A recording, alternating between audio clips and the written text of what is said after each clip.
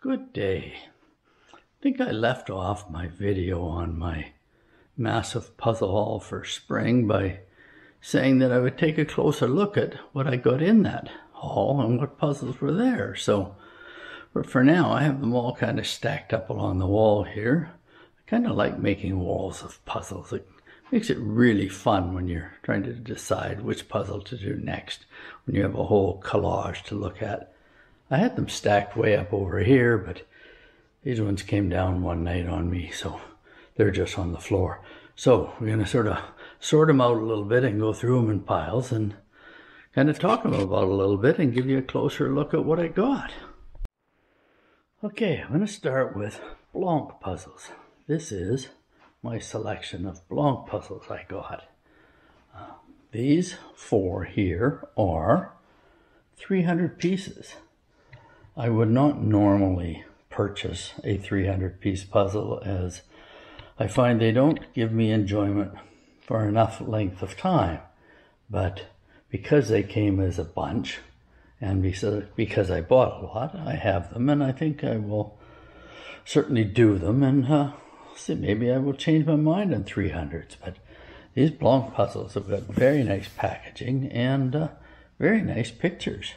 Here we have some hats, surfing, lounging by the beach, and this looks to be a picture of Moscow.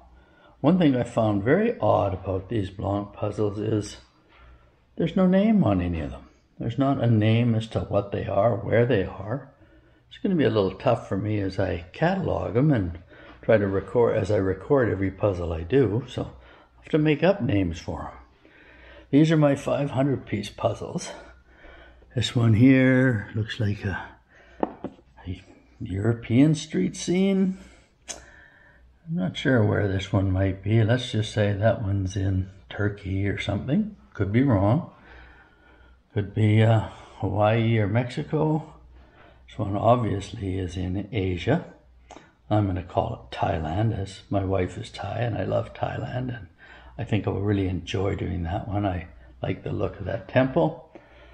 I've done a number of these ones with spices and jars and stuff and colors, and I'm getting to quite enjoy them. And we'll consider this one to be the Canadian Rockies. This one looks like it could be a little tougher, but I'm very much a fan of scenery puzzles, so I'm very excited about these. Here we have my 1,000 piece. Looks to be a Mediterranean village. Not sure, a farm of some kind, very bright. Maybe it's in Holland for flowers, I'm not sure. Looks to be a picture of Cinque. Oh, nice and colorful, not sure where it might be. Looks as though this is, could be something in Russia or Ukraine or something. And a bit of a desert scene, maybe in Santa Fe, New Mexico or something like that. One of the things that really strike me about these is the packaging in the boxes. Just a really nice finish on the boxes. Open from the side, magnetic catch on the edge, and they come with their own zippered bag, which is very nice, and a poster, which is not surprising. For those who don't know, Blanc Puzzles is actually a division, or is actually part of Buffalo Puzzles. So that would explain sort of the poster, as Buffalo Puzzles usually have posters as well. But nice, it's a plastic bag, but it's its own sort of Ziploc bag, so you don't need to add your own. So that is the Blanc Puzzles. As it turned out, when I went to look at the rest of my collection, I found I already had a Blanc puzzle. I haven't done it yet. I'm thinking because it's 500 pieces. And like I say, I don't usually go below 1,000 pieces. But there again, now that I look at it, I really like the picture of this one here. And I'm guessing this is to be from Seville in Spain. I think looks to me as a place I visited many years ago when I was young. So that's what I'm going to call this one. So those are the Blanc puzzles. So let's see what else we got. This is my pile of Gibson puzzles. I have 5 of these. Checked my cabinet. I had one previous, but I haven't done yet. But I've not done a Gibson, so I will actually be doing a review on one of each of these types of puzzles as I do them, and give you my opinion on them, which may help you decide if it's a puzzle that you wish to purchase and do or not. So with these here, this one here is called Road to Dunkirk. Actually quite excited about that one, as my father was a World War II veteran, not in the Air Force, but it will give me nice memories of him while I do that one. This one's called, I think, Salcombe Harbor, Curious Kittens, Granddad's Workshop. Doesn't look like mine. Mine's a mess, but looks like a nice place. I am a grandfather. And this one is Beads and Buttons. So these will be fun to do. And looks like I found one more Gibson puzzle in the pile called I Love Winter. It's not exactly my sentiments, but fun puzzle. So we'll put it with the other Gibsons. Here we have some puzzles by Cloudberries. Here's another company I've never done one of their puzzles. A friend of mine online, Vicky Clifford with Vicky Makes and Build, has assured me that I will really enjoy these puzzles, as they are wonderful puzzles to do. The artwork is really interesting, and I should say artwork because it is artwork as opposed to landscape or scenery, which has been my go-to for many years. The nice thing about buying puzzles in large bulk from somebody, you find yourself purchasing puzzles that you may not buy if you're buying them individually from a retail outlet. So, helps me expand my horizons. So, I am looking forward to doing these ones. And I will do a review on a Cloudberry when I get to it. Here we have some Ravensburgers. 5 in total. The first 3 here are of a series called Then and Now. This appears to be New York City. I'm guessing this one to be Paris, considering it has an Eiffel Tower. And this one here, let's just assume, with the red buses, we're going to say that that is Piccadilly Circus in London. So near Venice Canal, this one is kind of funny, as I've already done this one and already have it. It is a puzzle that I was given to me by my sister last summer, only once I got it to discover it was missing a piece. Didn't realize it till I did it, it was missing a piece, so now I have it complete. So it will get sold. I probably won't do it again. And then this was one that was thrown in for free because it also was missing a piece. But I did it up because I am a huge fan of the Beatles, and I grew up in that era. Eurographics. Here we've got a couple, one on a Volkswagen van. I never had one, but I knew friends that did have one when I was younger. Older cars, interesting to do. Ice cream truck.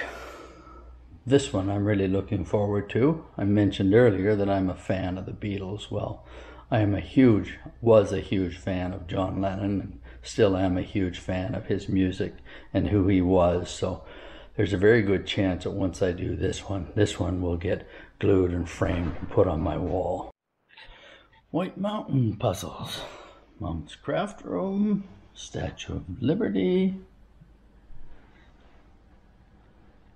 Writer's Desk, Sunny Barn, and Words of Wisdom.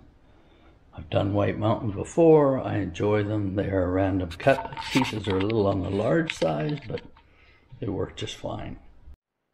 Jan van Hasteren, 500 piece. These are interesting. I'd never done one before, so got 2, 3, 4 of them. I have actually done this one already because, as you can see, it's missing a piece. I did it because I wanted to try out a new glue I bought for gluing puzzles. And I did it because if the glue wasn't any good, then I didn't lose anything. As it turned out, the glue is great, but now the puzzle's glued with a missing piece, so it will probably end up in the recycle somewhere. Now the collection gets into a real mismatch of odds and ends. Here we have one Haya puzzle, Aya, I believe it's pronounced. This one's unopened. Actually, a funny story with that one is the person I bought them from said the reason that one's unopened is that she bought two the same. So gave me that one, didn't feel like doing it again. We have a 1500 Clementoni, a Cobble Hill, Vermont Christmas Company, Irresistible Italy, a Buffalo Puzzle, North America Wonders Map, 2,000 pieces. I think I'll enjoy doing that one. This one, an Ebo. Never done an Ebo before. 500-piece round puzzle. Well, that should be interesting. This one here, I believe somebody asked me what this one was in an earlier video. It's 1,000 pieces. This is Flame Tree Publishing. Never heard of it before, but seems packaging is nice, box is nice, and seems to be a nice sized piece, fairly thick. So we'll see how that one goes. Here we have a 1,000-piece puzzle with birds on it. I believe, yes, this is a Gallison. This one here, I really like the picture on this one here, the artwork. This one here is Potter Puzzles. A couple of Joy Mountain Peak puzzles. This one here, I can't really figure it out. It says it's imported into Canada by HI. So either way, we'll see how it goes. This one here, it looks like a Cloudberries, but it's not. It is a, oh, what is it here? Creative. This one here, I'm unable to find any kind of name of puzzle company on it, just the artwork, but nice artwork. By the Fire. This one here is also quite nice. The packaging of these is very good. Indigo by Hobby, it looks like. Walmart, Paris at Sunset. And this one's called Puzzle Crush. Then I have this here, Puzzle Art, which is wooden puzzles. These are really interesting. I've actually done this one already. They are round, they do match the picture. Very unique cutting pieces. I don't think I'll open it up, but I was going to do the second one right away, but then I stopped myself and decided I'll wait, and I will do a video on that and do a review. One thing I do like about this is I did check it out, and Puzzle Up Puzzles is a family business in Ukraine. So actually, if you buy one of their puzzles now, I believe they're being shown online at half price with the money going to support people in Ukraine. So I didn't buy this directly, but indirectly I feel I've helped the people of Ukraine a little bit, so it makes me feel good when I do it. Okay, kind of try to finish up here. Here we have some of the larger puzzles. This one here is very interesting, an Educa 1500. If you look at this, the picture may be somewhat familiar. Looks to be sort of landmarks of the world. And if I bring this over here to my large puzzle corner, where you find my 42,000 piece puzzle, and you see landmarks of the world, this fits very much. This picture here is the same as right here. So this will be a nice little lead in to do this one before I start the big one. Probably give me an idea what it's going to feel like when I do it. So excited for that one. Here I got a couple of, these were thrift store puzzles. Something very interesting about these, especially this one here. Open it up here, they came with an elastic only. It was loose in the bag, so I put it in the bag. But one of the things that I found interesting about this one is there was also another small bag inside. And when I look very carefully, it has two pieces which appear to be identical. Bagged separately. So I'm guessing there's something wrong with the pieces in this puzzle, whether there's two extras or it's short with two different ones. Don't know. Never done an Antillean. Have one in Thailand I haven't done yet, so this may be the first or the one in Thailand, not sure. This one here is called KS Games, 2,000 piece puzzle. This one is also loose with elastic around it. I've bagged that one. That one, I tried to figure out where it's from. It appears to be a Turkish puzzle made in Turkey. This one here, this Ejica 4000, this one is very strange the way it's been repackaged. Whoever repackaged it in sections of some kind on paper. It nothing's been glued, but I'm not sure quite what they were after or doing, because it's not all done that way. That is, unless they did part of the puzzle, gave up, and just put it back in a box that way. Either way, that's of no advantage to me, because I start a puzzle from scratch, so we will take the time to take that completely apart and start again. A Falcon puzzle here, 5,000 pieces. This one has an elastic on it and it's taped, so I can tell it's loose, but I think I'll just leave it as is. Same with this Trefle puzzle here. It is taped, but I can tell it is loose. I do enjoy Trefle puzzles, so I'm looking forward to that one as well. So these are the larger puzzles I got in that collection. And then the last ones were just a selection of Buffaloes. A couple of Charles Wysocki's, a Vivid, an Amy Stewart, and a few others. There's another couple of Charles Wysocki's, a Daryl Bush. These work very well for me to take to Thailand, so I've already got a container out, so we will put those in there right away. As we know, we won't be doing them here in Canada because of the small boxes. They're perfect to take to Thailand. So that's the puzzles I got in my massive spring puzzle haul. So if you enjoyed this video, give us a like. If you haven't subscribed to the channel already, please subscribe. And we'll hope to have some videos out for you as we do some of these puzzles. Some of them we will do reviews on if I have never done them before, or others maybe just straight time lapses. And if you have any ideas or anything you'd like to see in the way of a puzzle video, let me know and we'll give it a shot. With that, we'll leave it there, and we will catch you in the next video.